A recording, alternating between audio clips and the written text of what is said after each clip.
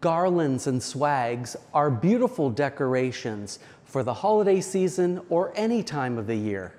In our example, in this beautiful home in the Mississippi Delta, we have arranged magnolia garland.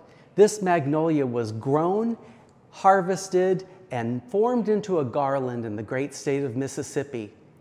We allowed it to trail all the way up the staircase and bound it in a few places so that it could swag and dance.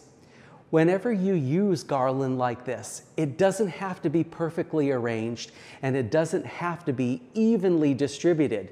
Rather, use it the way that it's used in the ancient arts. Our other design is this swag of greenery.